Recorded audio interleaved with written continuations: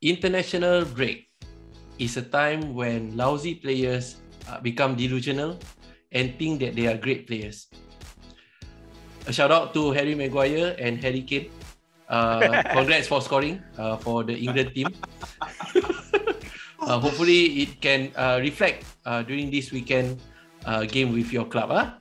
Please replicate your performance. All the best to you. Welcome to game week 12, another weekend of English Premier League action, guys. For the fans, by the fans, kiss my badge. 5 managers already sacked, right? But this week we have a new manager for Aston Villa.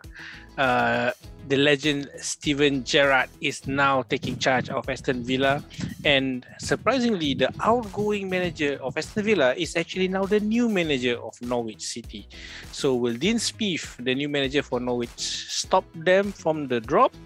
And will Steven Gerrard stop the rot at Aston Villa?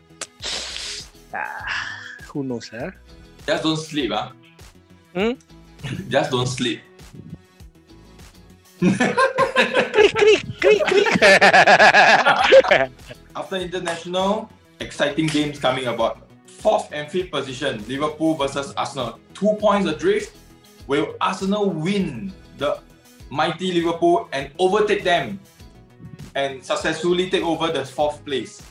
But Anfield is a place that very tough for anyone to go to. Good luck to Arsenal, but the win will be on Liverpool. Yeah. Hey, I like that. I like that. This one highlight your predictions, I like that. What? You really support Liverpool this week. Antonio Conte at the whelm. First home game of the season. Are you guys ready for Antonio Conte's first home Premier League win? Or are you ready for the disappointment against Leeds? So stay tuned, guys.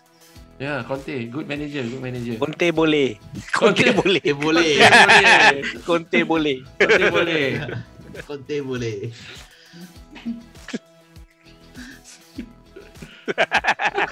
11 games played. Let us go to the roundup of the Premier League table now. Chelsea, of course, standing at the top of the table with 26 points after 11 games.